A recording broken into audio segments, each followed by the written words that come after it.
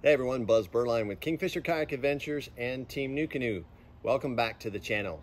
I am here after a tournament unloading my truck, and I participated this weekend at the Florida Bass Nation's Northwest Division tournament at Lake Talquin, which is a lake I've only been at 2 times in my life, and I had an interesting experience, and part of my channel is to not only give you tips and tricks for kayak fishing, but also to share my adventures with you.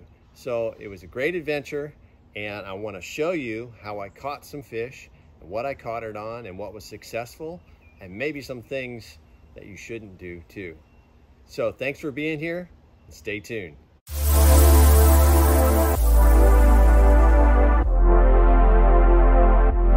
Tell you more about this tournament that I was in. I'm here in my driveway at the house, and so there's a lot of background noise from animals and neighbors and dogs and so forth, so just enjoy it, have fun. This great kayak experience I had in the Northwest Division of the Florida Bass Nation Kayak Series. It was on Lake Talquin, and it was a very challenging event. I finished in 7th place out of 16 people. I did catch a limit, but this was a lake that was really outside my comfort zone for a Florida lake. It doesn't have as much vegetation as some of the wetland bowls that I'm used to fishing in, and it's more like a Georgia lake where it has deep water, river that runs through this lake. The water was very dirty, like chocolate milk. Doesn't have as much vegetation, steep sides to the banks, and it was quite an experience. So I'm trying to get out of my comfort zone and fish other areas to improve my angling experience and improve my skill set. So I thought I would tell you that I went fishing for 8 hours and I had 6 bites all day. I was fortunate to fish pretty cleanly and catch all 6 fish that bit my line. Only a couple other anglers got full limits, and I have some caveats to my limit, and then something I'll tell you not to do with some of your equipment. So let's get started with what worked. So my first bite of the morning, I was fishing in an inlet area off the main river, and the water, my goal was to find water that was not as dirty, and I thought if I could find some cleaner water, it might be easier to catch some fish that were biting.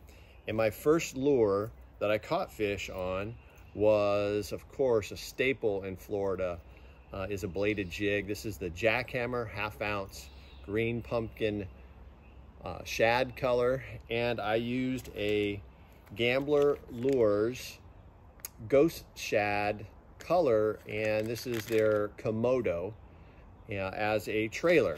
I think I got bit within the first half hour, 1 bite, and it was probably a 2-pound fish, or it's like 16.5 inches. And boy, I thought the day was going to go really well. Then I went a long time without catching any fish. Just by noon, I was still only had 1 fish on the board, and I looked at the standings, and a lot of other people were struggling as well. So I thought if I could just get a limit, that would help me finish higher. And that was definitely the case. There only 2 people got a limit, and they finished in 1 and 2. 3rd place had 4 fish. Now I told you I caught a limit, but 3 of the fish that I did catch were just under 12 inches. So only 2 of my fish counted towards the scoreable bass. But for a very challenging lake for me, I still felt pretty good because I didn't get a chance to pre-fish, and I really hadn't been to this area before. So after that first fish, I moved up into a stream as far as I could, where the water was cleaner, but it's still very shallow. And I caught my next fish on the Gary Yamamoto Custom Baits green pumpkin Cinco, and I caught that on my St. Croix rods, Mojo Bass, which is normally a topwater rod that I use. and I used the Quantum Smoke S3 reel and 8:1:1. Now the reason I had to use this rod and reel setup with a 30-pound braid, I actually had fluorocarbon, Seagar fluorocarbon, 15-pound fluorocarbon with it. The reason I had to, as a leader, but the reason I had to use that is because the spinning rod that I really like to use for wacky rigs is my Victory Rod 7.3 medium power extra fast action. I broke it, and my lesson as to what not to do as a distracting experience was don't break your rods. Now how I did that is I was fishing a fluke and I got a wind knot, and in a rush to try to take the knot out, I held the rod too close to the tip and snapped it off. So normally I do use a spinning rod for my wacky rig setup, either the 7.3 or sometimes a 6.8 if I'm trying to skip under docks quite a bit. But you have to be adaptable, and so I was able to use my topwater rig, because topwater really wasn't biting that well, in order for it to work. All right, so my next bite. So I caught two small fish on the wacky rig, and as I said before, we caught my larger fish so far on the jackhammer. Well, next I was moving out into more dirty water. I figured I'd give it a try with some different baits, and I rarely fish a spinner bait with Colorado blades, but in this case I used a Picasso 1/2 ounce spinner bait with both the gold and the silver blades, Colorado blades, and I did that more in a ghost shad color. And I was trying to use a zoom trailer, the kind of the see them on spinnerbait trailers all the time where they have two tails on that. I really wasn't getting bitten. I haven't had good success on that. So I remembered that a swim bait tail sometimes has done better for me, and I used the Slayer ink. This is their Sinister series, and I usually use this with the bluegill color spinner bait. This is the SST XL, and it's a 4-inch swim bait, but I cut it down for this. So if you can see it, while it doesn't have as long as a profile, it does have more body for the fish to grab a hold of it. And I fished that on probably my favorite rod right now is the St. Croix Rods Legend Tournament. This is their Rip and Chatter rod. It is a 7.2 moderate heavy fast action. I use a Corrado DC 150 HG reel with 17 to 20 pound fluorocarbon on it, and that was what I also used for my chatterbait bite. So I was able to get a bite in the thick and dirty stuff, and it was just inside some pads, and that was also a small fish.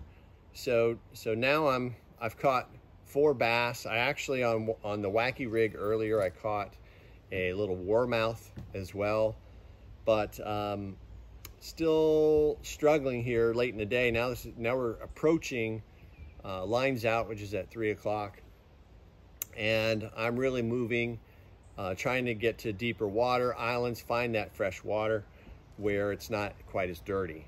And what I was fishing to catch my last fish, which was my largest fish of the day, a bitterbaits Senko, rigged up Texas style with a Titan tungsten 1/8 worm weight and a hybrid worm hook. And man, it was exciting. With 1 minute left, I didn't have time to check my watch, and it was kind of a flurry of action. And then if you read my Facebook post, if you're a friend of mine, you'll know that I was able to get the fish in the boat and get its picture on the measuring board properly with just 13 seconds left before lines out. And I was able to do that, fortunately, because of my St. Croix rods. My second favorite rod right now is the Marshall. This is the one that I caught my PB bass on at 12 pounds, 15 ounces here in north central Florida. And it is a 7.3 medium heavy power, fast action rod. I have the Lose Reel, which is the Tournament Pro, and it's a 7.5 to 1. I use 40-pound braid, and I have a leader that's actually mono. I'll use about 12 to 24 inches of big game mono, 20-pound mono for that extra stretch. And fortunately, didn't lose the fish and had a really good time, especially right there at the end. So point here is that you just got to keep fishing till the end. It can really make or break your day, even with 13 seconds left. And try to be careful with your equipment. And when things happen, you just kind of have to adapt. And I did that with using my Mojo Bass rod, my topwater rod. I probably wasn't quite as accurate with the wacky rig, but those things are going to happen in any tournament. There's going to be distractions, and it was a great experience. Even though I finished 7th, and some people might say, well, you didn't get a limit, you didn't do so well, you should have left early. I really enhanced my fishing skills, my mental skills out there on the water. And I'm hoping that you learned a little bit as well by seeing what I use out there, knowing that it's okay to experiment and that you should put yourself out there in order to get better.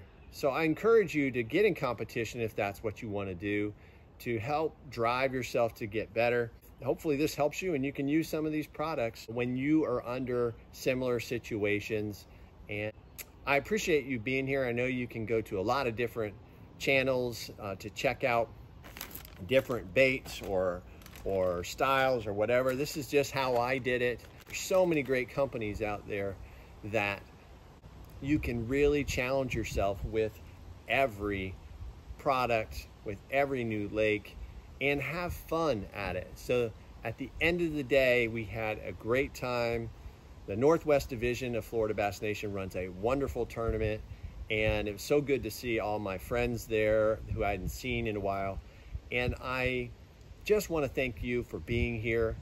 And please, if this brought you some value, just give a thumbs up, tell some friends about it. If you want to know more about Florida fishing, connect with me, ask questions, and I'll be happy to try to answer. I hope that you will get a chance to get outside, enjoy the outdoors, enjoy what God has created for us, and I look forward to seeing you out on the water.